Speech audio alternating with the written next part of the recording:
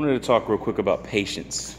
Sabali, I think is the word. I don't know where that's from. I heard it in a Nas and Damian Marley song on their album, which is awesome.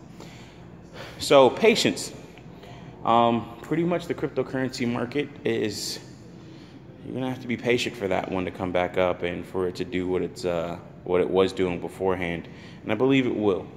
With everything else that's going on, I think we're gonna see a rally probably around the same time next year, this year, at the end of the year. But even so, I think it's really something that's good to hold on to. It's not, it's a horrible crash and it's slowly ratcheting up and then going down a little bit. But really, just have patience for the market.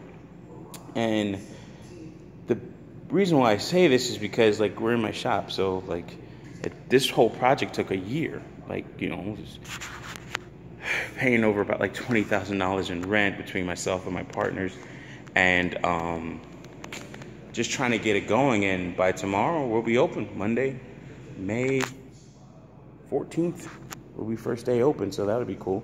Won't be a grand opening, but it'll be grand enough for me once we get money. Oh God. But patience. And got the TV hooked up right there. But patience is a big thing, and I think it's, even when it comes to, especially when it comes to business and then investments, having patience, knowing when to get in, when to get out, and stuff like that. Having a plan, like myself, of course, I had a long-term outlook on this stuff. I mean, even talking with people like Sean's like, man, I might hold that for about 2 years, and I'm like, that's okay. But that's the mindset you have to have, and you have to have that patience. I haven't been around much, but I mean, that's because I'm preoccupied with this, finally getting this open, final inspections, getting all that stuff done, and working with customers, and going to states for track and field. One of my girls made it in shot put. She did fairly well. She did 7th place, so that was really good. I was very proud of her. And of course, you got like the Michigan Wolverines looking at her, Arkansas State.